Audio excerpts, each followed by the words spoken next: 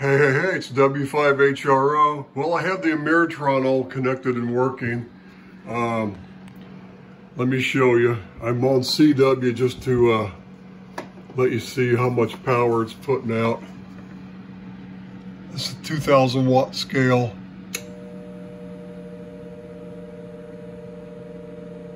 I'm getting like 800 watts carrier out, which is about what that single tube will do.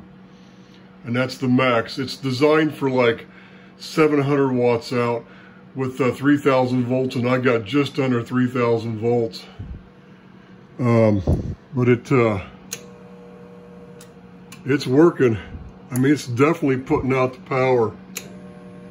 So it peaks up. I'm on dummy load now.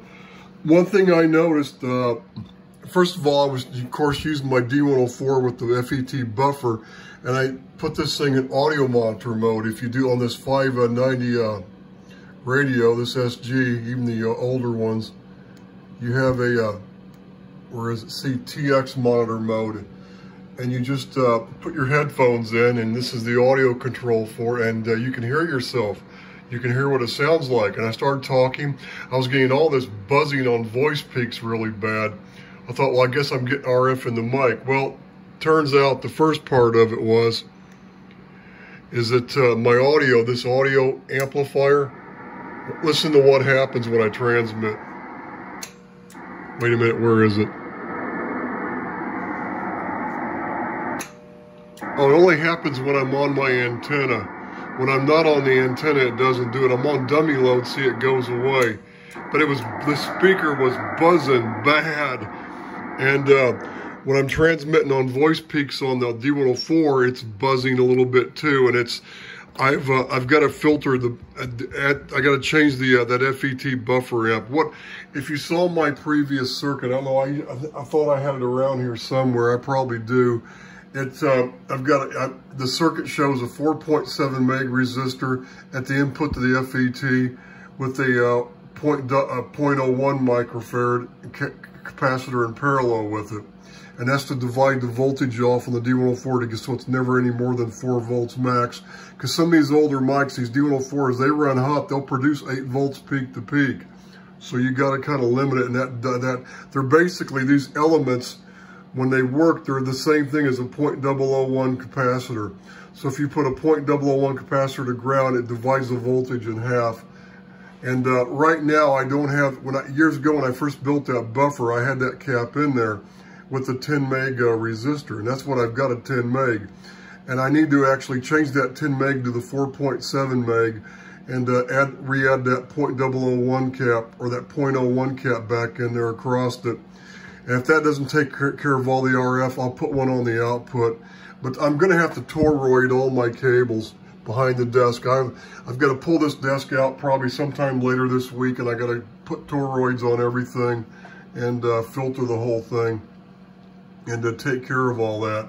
But I probably should check and see. I just switched over to dummy load, and I should check to see, because this thing was buzzing really bad at 4 power. It's not doing it with the antenna. I mean, it's not doing it on dummy load, so I guess I should check the mic to see if it's still happening. But when I'm on the antenna out and back, it just, wow, it was buzzing bad. So maybe I was getting some reflected power back, but we had everything tuned for a perfect visual, so I'll have to look at all that. But it's definitely getting some RF into the mic and into that speaker, this audio amp. So I'm going to have to change that. So anyway, what I might wind up doing is I may wind up making a little small relay box, so when I transmit it basically disconnects this audio amp, because that's coming. It's being driven from the 10K output of the back of the transceiver, the 590 SG. But I'll work on it. But I'm going to check next to see if this D104 is actually still getting RF into it on dummy load, and that it may not be, since this went away, because this thing was buzzing bad. And now it's completely gone. Oh my God. So I guess I should have started on dummy load first, but I had a perfect visual, and there was not much activity on 40, so I found a quiet spot in the band and was doing it. So I'm tuned up on 40 meters. This thing may put out more power down on 80. I haven't checked it yet. But on voice peaks on single sideband, I get about 200 to 400 watts average on peaks, which is, you know, that's normal, because 800 CW, which is, you're going to get about half on phone. So that's normal. That's good enough for me. But if you have these amplifiers that have the 23-500Zs, well, of course, it's double that. You get like 600 to 800 watts out on peaks usually, and you'll get the 1500, 1600 watts out on CW. That's how they work. But this little amp is perfect for me. I just got to take out the take the case back off, and I got to replace the meters. I did take a photograph, but I looked in the little manual that came with it, and it doesn't say what the part number is. They're 16-volt lamps, so I'll probably find the same 16-volt lamps, and I'll probably dim them down just a little bit by adding like a current limiting resistor in there. That way they can just stay on and they don't burn up. That'll be nicer. Oh, and by the way, I did find, let me show you. I did find the Jennings UCS 375 vacuum variable for my RF deck here. Finally, this thing, and I measured it last night. It's 10 picofarads minimum with minimum C adjustment, and 380 picofarads. It's supposed to be 375, but was seeing 380 with maximum adjustment. So this thing will fix my RF deck. I don't know if I told you years ago, or when I did the other videos.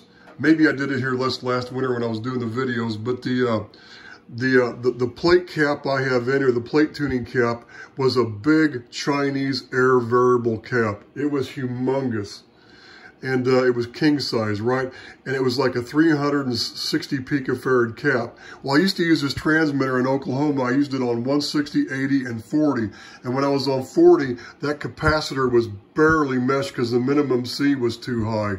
So what I did was here, I did a little bit in San Jose. I removed some of the plates, but when I brought this thing here to the new house here in El Dorado County, I removed a couple more plates, and I got the maximum C down to exactly 150. So it'll actually tune up on like 3.6 megacycles perfectly.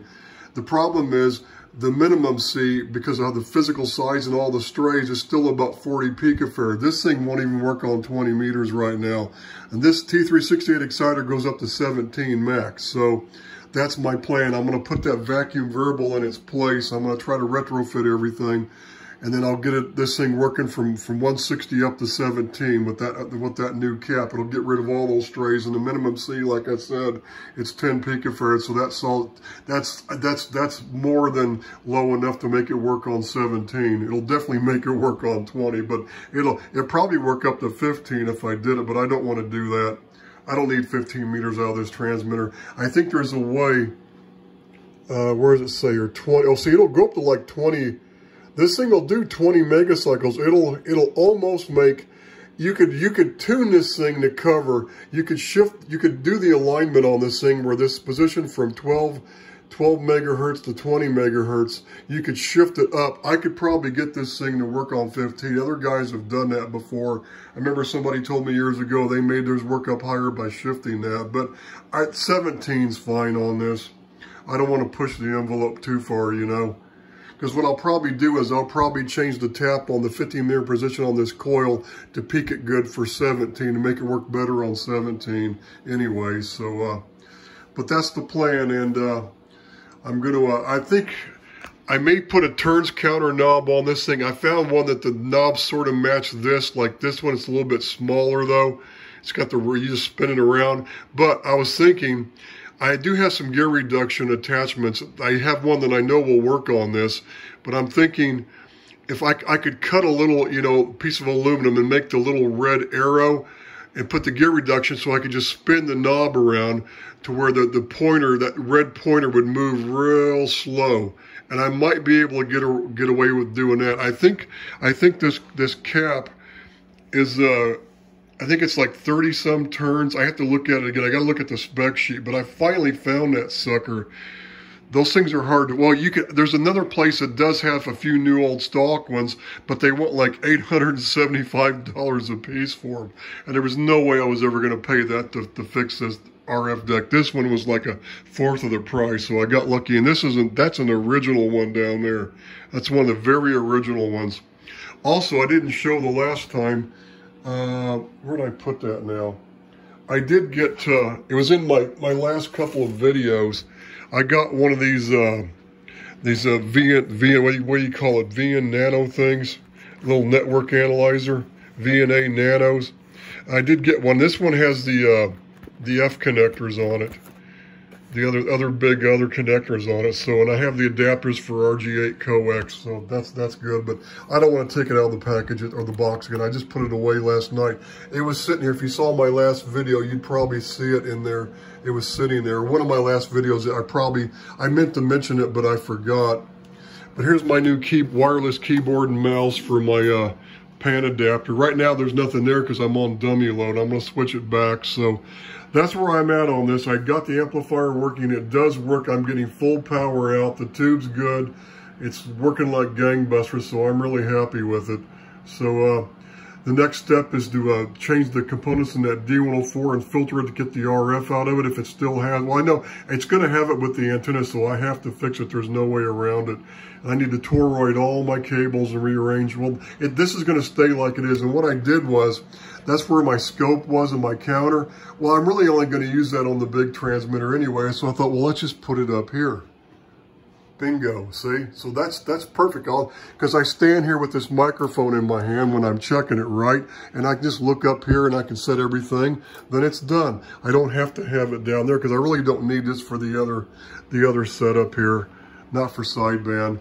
So that's all for now. The Ameritron AL-80, the original little jewel. It's working great, and I'm sure glad I found it. I just need to fix those meter lights. And the guy looks like he had all the input circuit tuned fine because I didn't even have to use the built-in antenna tuner on the Kenwood to make it match. But I use it anyway just to be safe. But all the input tuning, you must have it all set right.